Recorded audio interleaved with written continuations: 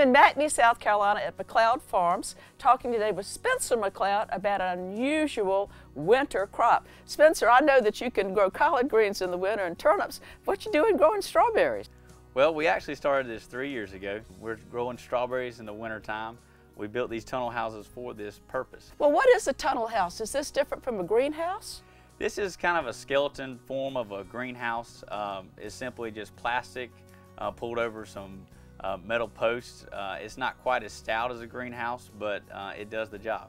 Now, I am kind of confused because I thought that strawberries came in the springtime. How can you get them to be producing fruit in the winter? Is this a different variety? Yes, ma'am. This is actually a day-neutral variety.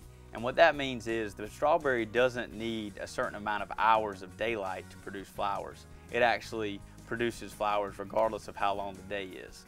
This particular variety that we're in now is Radiance, and we also have Albions, and they are day-neutral berries. It looks like this is typical to what I'd see on an outdoor strawberry, though. Describe how you plant it and the preparations for that. Right here we're growing in a plasticulture, which is a raised bed that's tarped, and that helps with weeds and isolates the plant. We also can fertilize through our irrigation system underneath this plastic. So it's very similar to what we do outside for our spring berries. Now, do you get some advantages by having the berries on the ground when the temperatures do get cold? Absolutely. Last year we actually experimented with some tables, and they do work in some applications, but for us we found that the ground allowed the plant to stay a lot warmer on those very cold nights. We actually use a cloth to cover them, to use the ground as a heater, and we see a better yield and production in that type of system in the ground versus growing on a platform. Spencer, some people might think that all you have to do is put these in here and then just turn the water and irrigation on, but there's a lot of just day-to-day things, because right now it's a chilly day outside, but in here we're getting pretty warm. So do you have to open things and raise plastic and close plastic? Tell me some of the problems and some of the challenges you have to meet.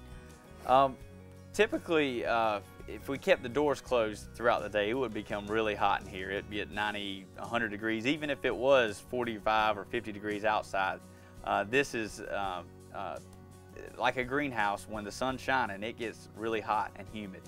And in those types of elements, we start to see pressures of disease. And to eliminate that, we open every day, especially when we know it's going to be sunny, to let a breeze come in here and kind of let the water evacuate. And just like with your outdoor crops, so if it's going to be real cold, do you have to sometimes pull up the covers? That's right. We're trying to keep the flowers from freezing. The moment that we have an event where it gets below 31 degrees, 32 degrees in here, we've actually killed the flower, and we won't have a berry for another 30 to 45 days till we make a flower. So what we're trying to do in this house is keep it warm enough to where the flowers stay alive and we can keep picking berries.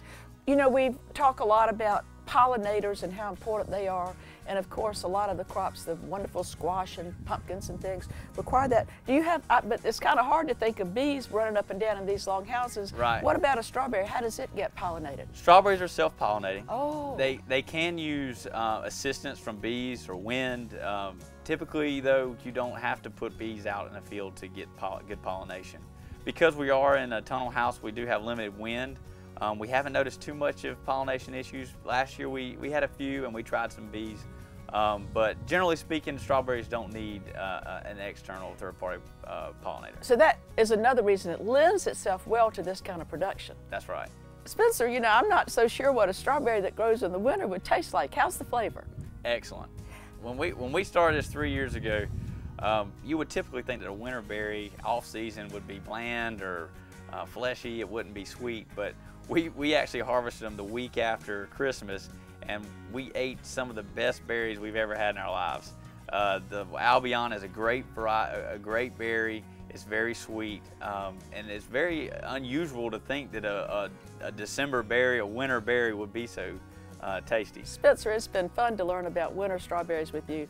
And if people want to know more about all the things that are going on at McLeod Farms, what's the best way to do that? You can catch us on Facebook.